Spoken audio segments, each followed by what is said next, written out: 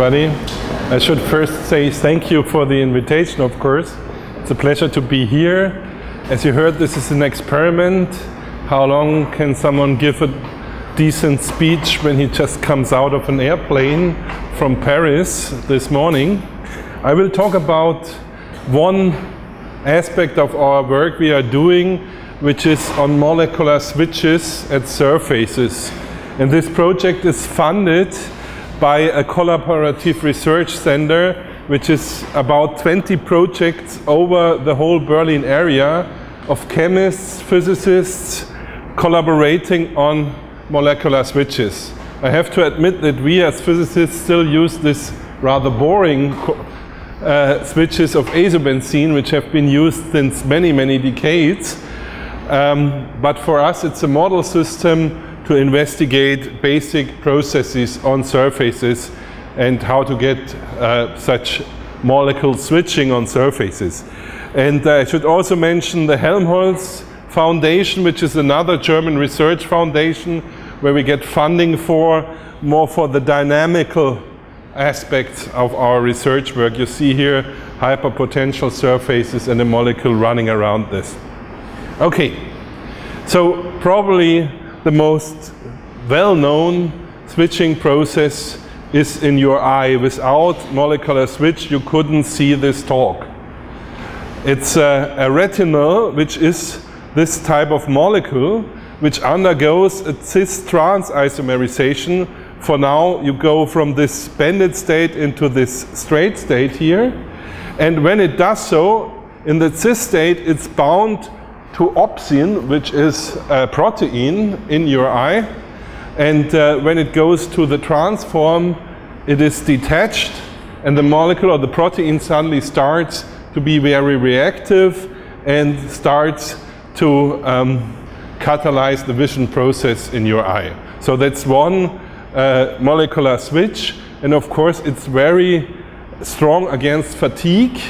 So you can use this switch many, many times until it sort of dies or doesn't work, and of course your eye and your body produces this switch all the time. What we are interested in is to get new functionality based on the interaction of molecular switches with surfaces, and I said this is a collaborative research effort. Just to give you an idea what are molecular switches, you probably know we have switches which do cis-trans isomerization, so that's from this trans form into the cis form. So you have a huge change of the molecular geometry. You see here the distance or the extension of the molecule becomes much smaller. And you have switches which are ring opening, ring closing switches, which open here the pi system, for example, and there is some charge polarization included, and so you see what happens here is a strong change of the dipole moment from 3 to 4 dBi to 15 to 18 dBi in this type of molecules. And the switching processes are usually started by absorption of a photon. You excite the molecule and then it goes into the other state. Another example, which I like because it's, I don't think it's very useful, but it's kind of strange what researchers do. This is a molecule which is also a ring opening, ring closing molecule called diethylene. You see I'm a physicist. And people have fed this to hair worms, which are 80% actually of the organic life on Earth are worms, just to know. And what is happening is this switch changes its color. You see it's more blue down here. And actually what you do by this is you paralyze the hair worm. It's no longer moving. And this reminded me a little bit of these guys here, of paralyzing other people by feeding this molecular switches. So yeah, that's what researchers do and publish in checks, as you can see. Okay, so what our idea is if you bring a switch to a surface, you may do some or change some surface properties or switch surface properties like mechanical work. So people have actually used switches to lift droplets of mercury. You can change the optical properties. You may be able to change wetting, de-wetting of the surface, the work function, the surface barrier related to this work function, and then the charge transfer across this surface barrier. And there is a nice example of Samori's group, who is in Strasbourg in France. They have built an OFET, so an organic field effect transistor. You probably know that as compared to conventional electronics, you need really high voltages to make this work. So in conventional electronics, this would be a volt. Here you have 80 volts or so which you apply. But if you look at the current here through this device, so you have a drain and a source. This blue is an organic semiconductor. These are gold wires. You have a gate and you apply a voltage to the gate and you get sort of a diode type of function. Yeah? At minus voltage, no current. At plus voltage, you get a current. And now there is a molecular switch integrated in between this contact and the organic layer. And if you switch this switch by light, indeed the current increases. Now there are two things I want to say about this. The first thing is this is a very nice example on how you change surface barriers by changing switches. The second thing is you should not believe what you see in comics. Nobody knows if this really looks like this. Yeah? You have really to do hard science to learn whether this is really the scenario at the surface and whether this is really the reason behind this change. This is very, very difficult, but it works. And usually, sometimes we use things which simply work, and later on we explain why they work. Okay, so when it comes to azobenzene, this cis-trans motion, so here's the cis, here's the trans, is a kind of a hula hoop motion. It's a combination of an inversion, so you get from here to there within the plane. Yeah, so you move sort of, if this is the trans, you move within the plane. And the other one would be a torsion, which is harder to show. It would go this way up. And it's actually a combination of these two, what the molecule does. And this is what theory tells you. So you have a mixture of inversion and bending. And the most recent paper calculating this is published here in Czechs in 2008. And these are the potential energy surfaces. This is the ground state. You see the trans state is lower in energy than the cis state. There is a barrier in between. So usually if you have the molecules in the cis state and you wait, they just overcome this barrier and you find everything in the trans state. So the stable state is the trans state. Then what you do is you excite with a photon, typically 3.6 electron volts, which happens to be around 360 nanometer.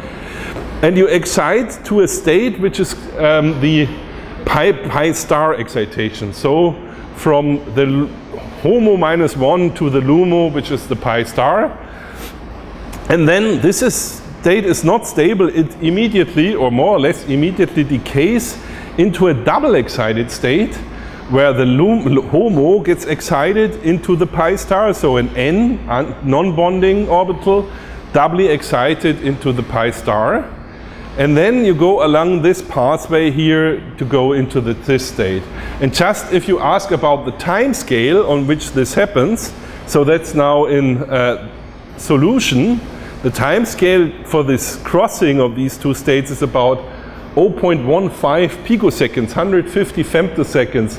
That's 1 femtosecond is 14 zeros after the comma and the 1 and then a second. So it's a very, very short time. Or you could say it's the vibrational period of a molecule is on the order of 100 femtoseconds, that you get an idea. Then you need about 450 femtoseconds to come down here, and around another 2 to 3 picoseconds to go into the state. So altogether, the quantum yield, so once you have absorbed a photon, or the molecule has absorbed a photon, the quantum yield for this is 0.12. So about every 10th photon that is absorbed brings you into this state. The others are lost somewhere else. The quantum yield from going from this state, which is the cis-excited state, backwards, is 0.25. So now everybody who has noticed this would say this cannot work, because if I shine in light, it's much more likely that I end up here than I end up here, so I never will switch. There must be something in addition. What we remember first is the time scale is very short, on the order of a few picoseconds on which this happens. This has to do with the absorption bands, with the optical absorption. So the quantum yield tells you if the photon is absorbed, how likely is it that the molecule goes into the other state. This here is the absorbance now, so that tells you how likely is it that the molecule absorbs. What you do is you vary the photon energy or its wavelengths, and you measure the absorbance. So it's a transmission experiment with a UV vis light, and we use this switch here, which is this azobenzene. There is an alkyl chain attached, never mind. It has an S2 transition and an S3, which is two, which are pi-pi star transitions, and an S1 transition. So this is the pristine molecule in the transform.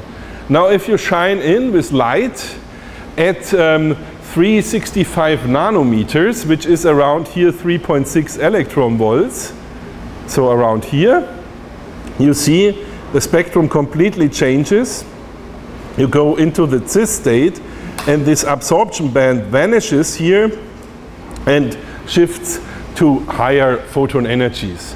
And this is the reason why you don't go back, because if you now look at 3.6 eV, the absorption in the trans state is much higher than in the cis state, and so you switch only from the trans into the cis.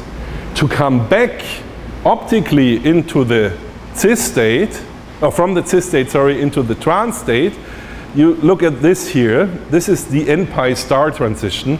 You see the n-pi star transition is very weak in the black, which is the trans, but it's stronger in the cis state. And the reason is this n-pi star state or transition, in the trans state, this molecule has inversion symmetry, if you forget about this tail here.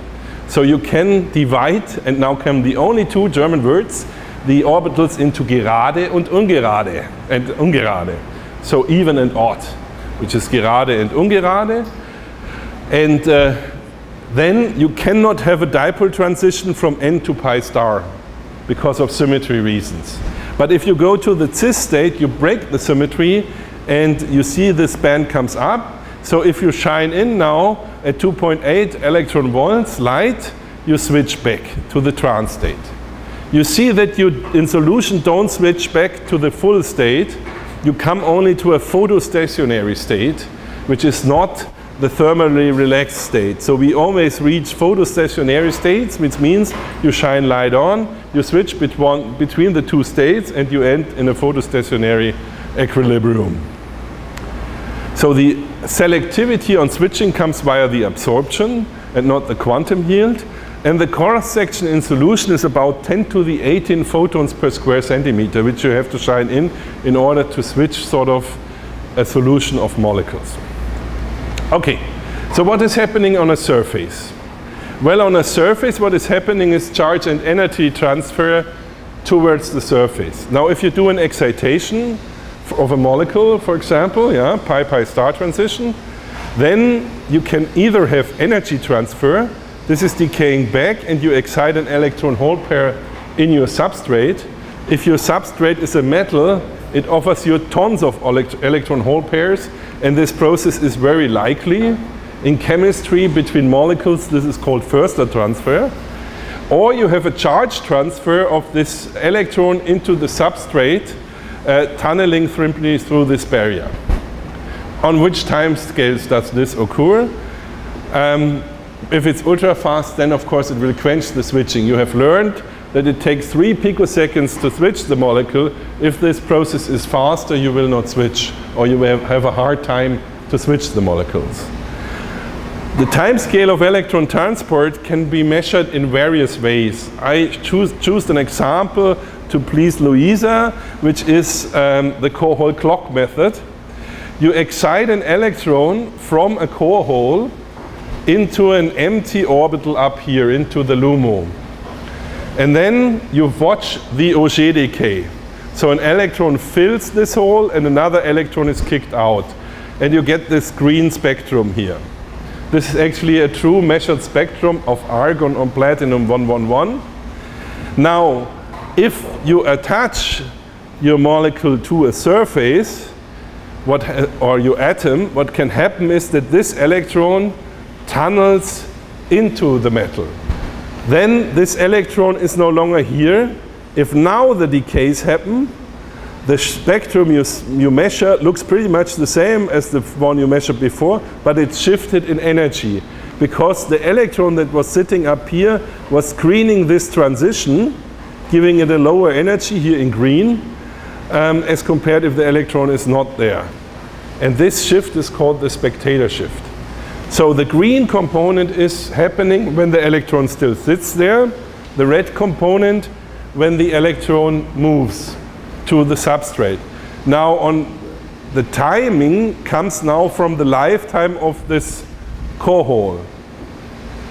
The lifetime, so these are lots of spectra when we tune across this resonance here of this transition. But we can concentrate on this one. Here's the clock. It takes about 5.5 femtoseconds for this to decay and to fill. If you would only get a green part, then everything would be still in this state where the electron hasn't tunneled. If you get a red part, the electron has tunneled. So you sort of start the clock, and from the area of these two components, you can derive the time, oops, which didn't show up here. And the time is 4 femtoseconds. So this is an argon atom on a platinum surface. Argon is a rare gas. It doesn't make a binding to the surface, but still it takes only 4 femtoseconds for an excited electron in the argon to jump into the substrate. If you hear this, you would say, okay, trying to switch a molecule which takes 3 picoseconds is a crazy idea on the surface. Yeah? So what do you have to do? Either you use a surface which is completely inert, but it's hard to create such surfaces, or you have to do something to your molecules. And there are two ideas. The one is you put lift substitutants on your molecules. So this red one is your switch, and then you put some bulky spacers on your switch which lift the switch from the surface. Or the other thing would be that you chemisorb the molecule, but you have some spacer in between the switch and your surface, which works, so to say, as an insulator towards the surface. And in the rest of the talk, we will follow these two strategies.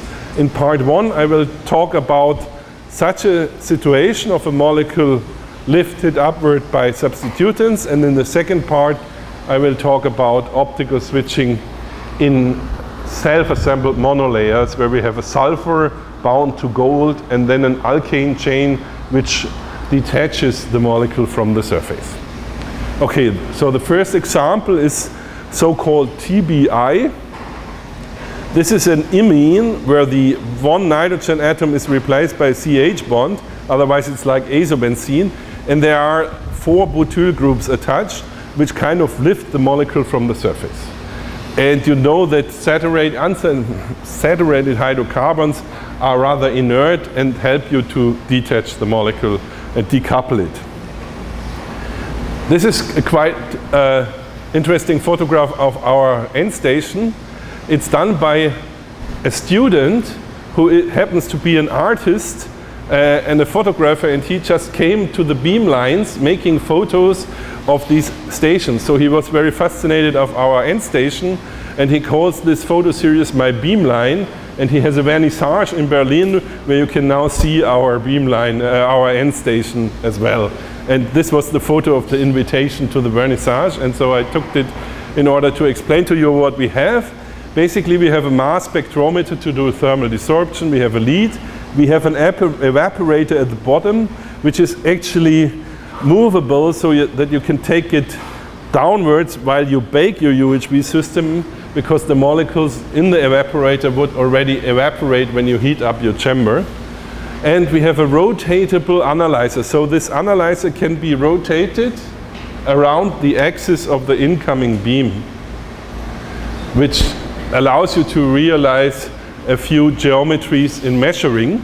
And one thing that is also very important is a fast shutter, where we mounted a photodiode. So when we do, for example, when we scan the photon energy, we shoot the shutter in whenever the beamline is moving, and then we shoot the shutter out just for measuring a second and shoot the shutter back in order to avoid damage by the X-rays of our molecular layers. This is a severe problem. Now we try to decouple molecules from the surface in order to make them switchable, but this also means that any excitation of the molecule is not very well quenched, and this means the molecule can break if you put X-rays on, so you have to be very careful, and this is one part of being very careful. The other part is usually of cooling your system, because cooling helps you that parts that, or molecules that break apart still stick together and then rebound and nothing happens, so to say. Okay, this is the thermal desorption spectrum of our TBI molecule. Meaning we heat the sample and look at which temperature molecules desorb. If you look first on this one, these are multi-layers coming off at around 300 K, and then there is a region with rather low intensity, which is this one. And you see basically, and this is all what I wanted to show you, 3 different sub-peaks, and these substructures in the monolayer desorption peak already tell you that there must be some special energetics going on. Yeah? You heat the sample, molecule is coming off. What I forgot to say, which was on the slide before, is these molecules are large. So we have a coverage of 5% only. And here we record the mass 59, which is a cracking pattern of this molecule. And that's the reason why these spectra are rather noisy. Because we have only very few molecules, and then they are also cracking, and we record a cracking pattern. And on top of this, we have to move the sample away from the mass spectrometer, because the sample should not see the electrons of the mass spectrometer. So this makes this rather noisy. Okay, now we go to core level spectroscopy. And I would say this you can only do at the synchrotron, or it's very tricky because the amount of molecules is rather low, and we want to look at the nitrogen XPS. So we want to detect 5% of a monolayer of nitrogen and less. What we do for this purpose is we look in the direction normal to the surface and align the electric field vector also normal to the surface. This is again a dipole selection rule. If you have a 1s core level, you end up with, from 1s, you end up in a p state, delta L1 in a dipole transition. So you have a p wave.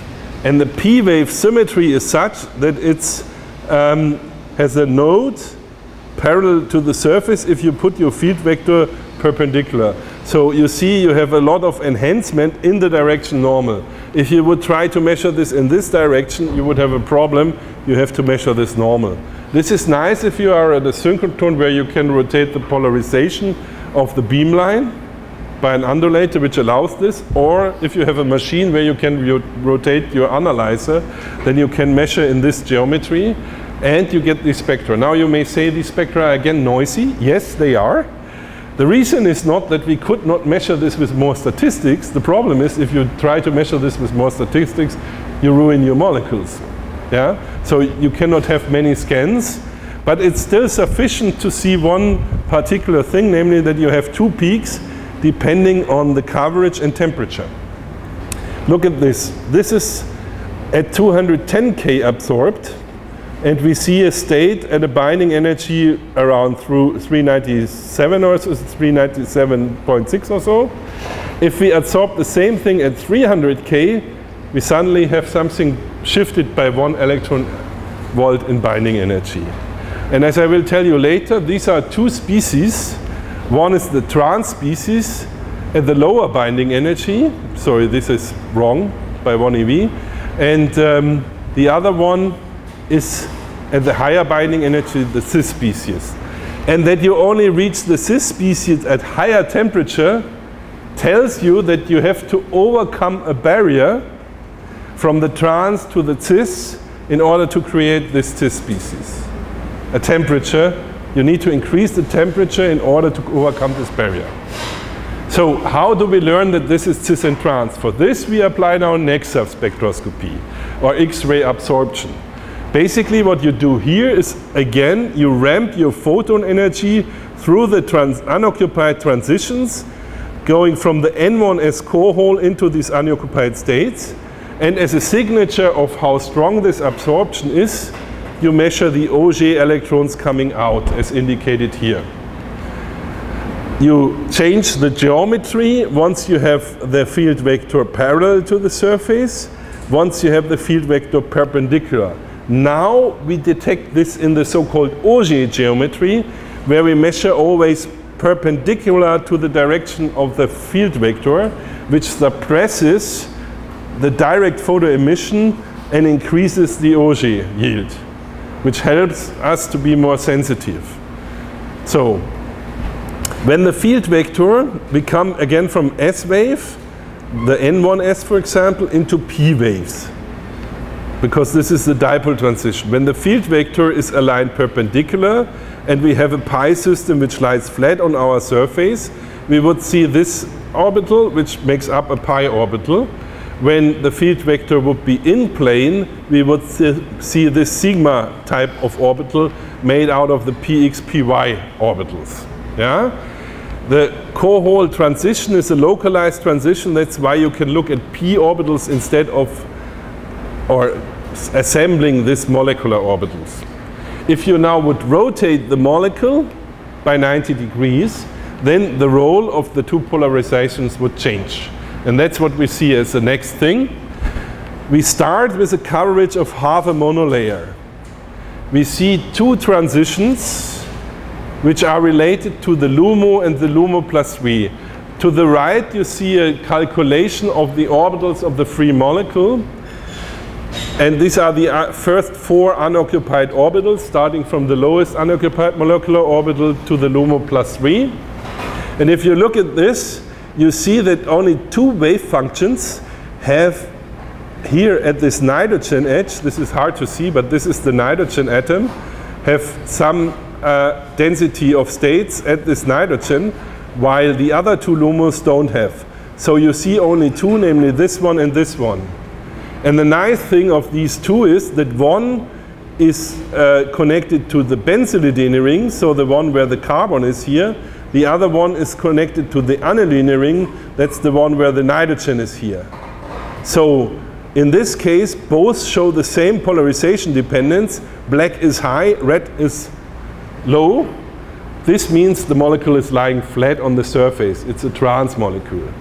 Now if we increase the coverage and absorb at 313 K, you see that this transition here has a changed order of the peaks. The red one is high, the black one is low, meaning this must have rotated. The other one still has this black and red order of the initial one. This has not rotated. So as we have learned, this here is the one that is related to the LUMO, which is this one, which is related to the nitrogen, which is related to the benzylidene ring. What we learn is the benzylidene ring turns around while the aniline ring stays flat on the surface. So this tells us we are coming from the trans into the cis state. You also see a shift of this peak here in energy, which is exactly the shift we have seen in XPS. A shift to higher photon energy means a lower binding energy of the core hole in order to reach the LUMO orbital.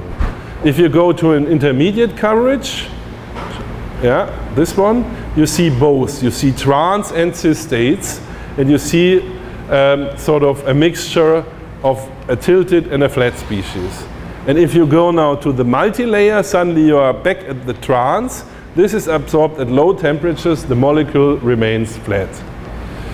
There is a theory which exactly confirms this, and as I want to tell you a little bit about photoisomerization, I skip this and just show you one thing. Afterwards, we convinced our colleagues that they should do STM, and nowadays people believe much more in STM than in spectroscopy, which makes sometimes it a hard time to sell you data if you don't do STM. What you can learn from the STM here is that this cis molecule, which has this white blob coming out because it's rotated and sticking out of the surface, is always in between these strands, and if it's in between, then the order of these strands changes. You see here the tilt angle changes. If you have two in between, like here for example, the tilt angle doesn't change, which you can see if you go along this row. But what you learn more is that if you have a completely covered surface as here, you can have 3 cis molecules for 2 trans, because the cis molecule on rotating needs less space than the trans molecule which lies flat. So what you gain is absorption energy. When you go from the trans to the cis, you can get 3 cis, you gain the absorption energy from 1 cis, and you have to put in the barrier for 3 times this rotation. And here's the barrier calculated from the theoreticians. That's a density functional calculation which includes van der Waals interactions, which is very important for these large molecules, which also interact via van der Waals forces with the substrate. If you neglect van der Waals forces in these calculations, they are wrong, because they are so strong for these large polarizable molecules that you really have to take them into account. And this is a new development in theory to be capable of even including van der Waals interaction, which density functional theory usually does not. So what you learn is the barrier, or the energy you need to go from the trans to the cis is 0.4 electron volts. And the chemisorption energy is 3 electron volts. So you gain a lot of energy putting another molecule on top and let the others switch. So this is sort of the end of the story here. You have different phases, and due to the ability of the molecule to switch, you can, depending on coverage and temperature, switch a complete layer between cis and trans. You could toggle between these states, so switch between these states by changing the temperature, or by at a fixed gas flux, or by changing the gas flux at a fixed temperature. This is of course not what we wanted. We wanted that the molecules switch with light, so we tried to switch the molecules with light, and in none of these layers we could see any switching of the molecules due to light. So it's still only this absorption energy which helps us to switch the molecules, but we cannot switch them by light. And that's why we went on. Of course, this is just a theoretical movement. Of course, we wanted to study self-assembled monolayers and the optical switching in such layers. A field I very much enjoy, that is electrodynamics. And I will tell you a little bit about electrodynamics in single component SEMs. And then I will tell you something on how we can tune the composition of these SEMs and thereby tailor the optical properties, change the orientation of the molecules, and finally achieve photoisomerization in these mixed self-assembled monolayers. So self-assembled monolayers are in itself nice, because what you do is you use a piece of gold, you throw it into a liquid, usually ethanol, where you have your molecules inside, you wait 24 hours and you have a well-ordered self-assembled monolayer. So no UHV, nothing required, just clean chemistry, and you end up with a monolayer. These are rather stable. You can carry them through air to your experiment. Usually we carry them in argon, inert atmosphere, and in the dark, because these are photosensitive, but otherwise that's okay. And we don't use gold, of course, we use gold on mica. So mica is very flat. If you evaporate gold on mica, you get 111 terraces, perfect. Even with the surface state, the gold surface state on these terraces, so the quality is very good. And there is a small company in Germany selling these things, so you even don't have to do it yourself. And this is very affordable. You get large pieces of gold on mica. You can cut it with a scissor put it in solution, and you have your SAM. So this is very nice, actually. And this makes it also, for practical reasons, maybe interesting. If you look at an STM picture of this, you see that these structures cover all the islands. So this is 250 times 250 nanometers, angstroms, quite large. And you get an ordered structure, so you get well-ordered single component SAMs. This was done in St. Andrews in a collaboration which is in Scotland with Manfred Buck, their professor. Okay, so that's about the quality. And now again about surface dynamics. I already explained to you that you can have charge injection and back charge transfer into your substrate, and you can have charge injection into the molecule from your surface. And in order to do this, we use femtosecond laser pulses. So we use the first laser pulse which does the excitation, and a second laser pulse which kicks out the electron, and then we measure the electron in a typical electron analyzer. The energies are rather low, we detect, so you have to take care about screening of fields and so on, but otherwise it's from the electron spectroscopy side straightforward. From the laser side it looks a little bit more fancy, so we have a big laser table. You need a lab where the temperature is stable by ½ degree. So I would guess that every student here wants to join such a lab because it's always the same temperature unless the air condition is not working, which also happens in Berlin, of course. But otherwise this is not stable because thermal expansion would already kill your experiment. Okay, this is, by the way, Christian and Bea preparing the experiment, and this was a professional photographer. That's why they wear these goggles and the white gloves. Usually they don't. Yeah? So, and this is the measurement. What we do is we excite, as I said, with one laser pulse at 4 electron volts, and we use a second laser pulse to probe. You see here the intensity as a function of energy and as a function of the pump probe delay. So you have two pulses, and these two pulses are very short. They have a few, say 50 femtoseconds, and then you just vary the delay between the first and the second pulse. And you follow the population decay. What you see here is you excite, and then even at 80 femtoseconds you still have intensity, though the electron is not gone, but you can still probe this. And if you now just measure the intensity as a function of delay, here at delay 0 you get these peaks, and if you go out you get lifetimes of these states. And these are on the order of a few hundred femtoseconds, or of 100 femtoseconds. And I didn't say what this is. This is a molecule, AZ3, that's azobenzene with 3 carbon atoms as spacer between surface, sulfur atom, 3 carbon atoms as a spacer. We have an oxygen as a linker, and then the azobenzene. And you see even in this molecule, here we excite a resonance of this azobenzene. Even then, with this spacer, it takes only 80 femtoseconds for the electron to leave the molecule into the substrate.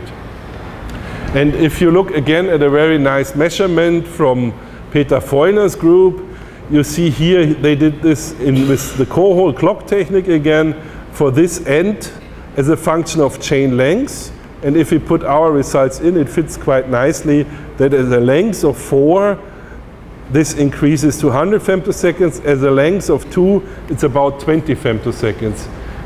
It's a tunnel process. It should go exponentially with the distance. If you increase the distance here by a factor of 2, the lifetime increases by 2 to the square, by a factor of 4, which would give you an exponential law. Okay, so this is one thing. And then we asked ourselves now, is this sufficient to switch? Is this sufficient decoupled?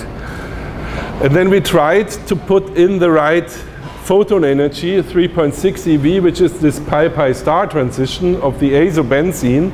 And what we found is that here the intensity increases simply. And after 1 hour, the intensity is larger than in the beginning. And this is this intensity increase. So now you can say, well, maybe you just destroyed the layer and there is some intensity increasing. So what you can do is, of course, you can heat and see whether this goes back. And this is what happened. We annealed the sample, it came back. We did the process again, we annealed, came back. We annealed a little bit more, it came a little bit more back and moved up again. So it seems that we can switch these molecules with a laser, with lots of photons. We need 10 to the 23 instead of 10 to the 18 photons to switch this. So this is of course not very efficient, and this is not what we want. We don't want to have a femtosecond laser to be able to switch molecules. Yeah? You can learn something about the switching process, but it's still not efficient. And there are actually two reasons for this. The first one is still this fast charge transfer into the substrate. And the second one is that we have a full layer of azobenzenes. And so if one azobenzene wants to move, it is sterically hindered by its neighbors. So, but in order to show you that you can really increase the lifetime, what we did recently is a measurement on a chain length of 12 carbons, and you find a state here, which is this state here, and you see here the time is now 4,000 femtoseconds, and the state is still there. And if we evaluate the lifetime, we see that this decays with a lifetime of 7 picoseconds. So an electron in front of such a layer lives at least 7 picoseconds, which should be sufficient to switch molecules. Another nice thing, if you look at this yellow line, which is in the center of this intensity distribution at the end, the intensity distribution is above this, and it's shifted by about 30 millieV. So with time, the energy of the state lowers. And this lowering must be a polaron. That means this electron here deforms these hydrocarbon chains, gains thereby energy and gets stabilized. And this is this reduction in energy. So that's a polaron formation, which is basically a quasi-particle made out of electron and phonons, which gives you polarons.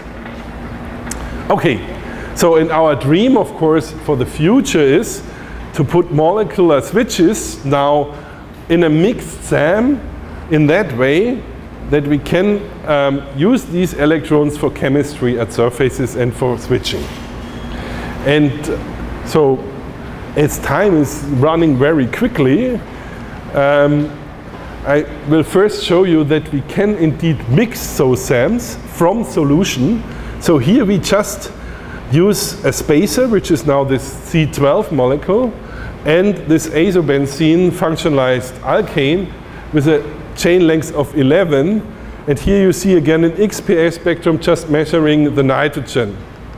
And you see A, the peak shifts, and B, the coverage increases. So as a function of the concentration in solution, we can adjust the concentration on the surface. Meaning, you put these two molecules in solution, you put 24 hours your sample in. If you make some choice, you get some certain mixture on your surface. And this only works if the chain length is long enough. So what is happening is we see still a strong deviation from ideal mixing, so that you get one-to-one what you have in solution on your surface. We get a preferential adsorption of the azobenzene molecules. That's clear because the van der Waals interaction of these molecules is much larger. They want to be on the surface. But what we see here can be explained with the law of mass action. This red curve is actually a fit using the law of mass action. And what is in there is that the lateral interactions among the same molecules is stronger than in between the molecules. Now you may ask, don't you have segregation? Don't the molecules separate? You have C12 on one side and HZ11 on the other, so you form islands of these molecules. And again, we did Nexa spectroscopy, starting with the pure C12 layer down here, then absorbing or mixing in more and more AZ11, and what you see again is the orientation changes. Here you see red below black, here you see black below red. What is happening is the tilt angle of this molecule changes with concentration. It gets lower, so the molecules lie flatter on the SAM when you have more dilution. The azobenzene wants to come down on the flat, lay down on the SAM, if it has enough space. If it has little space because of its neighbors, it stands upright. And this is immediately telling you that this must be mixed, because if you would have islands, you would always have one of these situations and not the other one. Okay, and now comes a very nice technique which is available for 70,000 euro, which is the UV-Vis spectrum. So what we do is UV-Vis spectroscopy, and what chemists usually do is they do this in transmission. And what we physicists do it, we do it in reflection. This is our SAM and our gold sample, and you see the difference between the gold sample and the gold sample when the SAM is on top. Most of this difference comes from the optical constants, which are changed when you have an organic layer on top of your gold. But little still comes from the absorption of the azobenzene. These are these bands. So this increase here is due to this change in constants, dielectric constants. These are the absorption bands. This not, these here. You can only measure this if you first measure the gold sample at the position of the sample, take it out, put it into the SAM for 24 hours, put it back on the very same position and measure the second curve with the SAM on top. If you have a different position and a different substrate, this difference reflection spectroscopy doesn't work.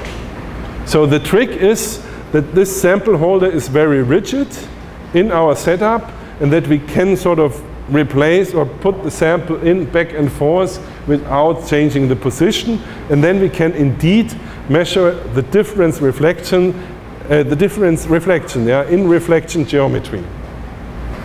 And this is very nice because we can now use a real gold substrate or mica substrate and have our real SAMs and measure this reflection.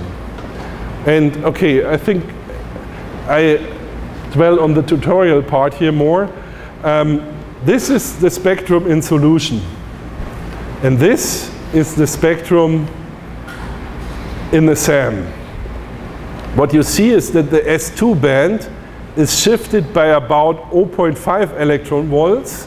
Blue shift means to higher photon energies, while the S3 band is shifted to lower energies by 0.15 electron volts. In addition, you see some vibrational fine structure, very little, but you still see some, which you don't see here in the SAM. And the reason for this is the coupling of the molecules. This is like if you form a band structure, it's excitonic coupling. If you excite a molecule in such a SAM and you have the neighbor, you could also have the opposite situation, having the right one excited and the neighbor unexcited. If you combine these two, this is like hydrogen, you get a bonding and an anti-bonding state. We observe only the anti-bonding state because in this case, here the state down here, you would have opposite phases of the dipoles oscillating because of this minus sign in between. So you only see this upper transition and you get this blue shift. So you get this blue shift due to the interaction of the excited molecules. And what you form is a so-called excitonic band. And this is an excitonic blue shift. This is called an H aggregate. In the case of the S3, H means the dipoles are parallel to each other, and then you know that they repel each other if they are parallel. In an H aggregate, they are oriented like this. So the plus goes to the minus here, and this is attractive, and so this shifts to the other direction. So these are the H aggregates, these are so-called J aggregates here. And this explains the peak shift we observe. Okay? Now if we tune the coverage of our AZ11 azobenzene switch in this SAM, we find that there is a shift of this S2 band which increases linearly with coverage. So we tune the optical properties and you see sort of how you form a band in this excited molecular layers. Okay. Now finally I want to show you photo switching in reflectance. This is now a 50% SAM where we have 50% AZ11. So only every second molecule is replaced by a spacer in between, and you shine in with light. You see how the optical absorption band goes away, and you shine in light again, blue light, and you see how it comes back. So this layer we can now really switch back and forth by light. And not to end with something. So for a long time we worked at the synchrotron to see switching. We went to the synchrotron, we thought, okay, do Nexa spectroscopy, let's see switching. This was the 100% SAM, this is the diluted SAM.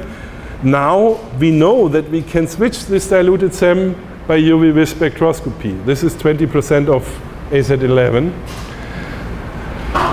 If we illuminate this one, you see a very tiny change, which you wouldn't believe. Yeah? If you see this, you would say, oh, does this change at all? You have really to go to high resolution, only look at this peak and measure the next one in the photostationary state, and you see that the peak is clearly switched. If you say this is still as a component in, you can say that you switch about half of all the molecules with this core level spectroscopy technique. And now comes the clue. We always try to do this illuminating outside, then bringing the sample into the vacuum, and we never saw switching. This switching only happens when you illuminate your sample and you leave it illuminated, because we can now tune to this photon energy and just measure the intensity here as a function of illumination. If you illuminate with UV light, it increases, you switch to this yellow peak.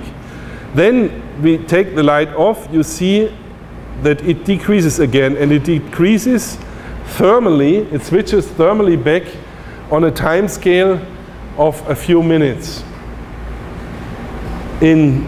Outside, in the ambient condition, these layers are stable for hours.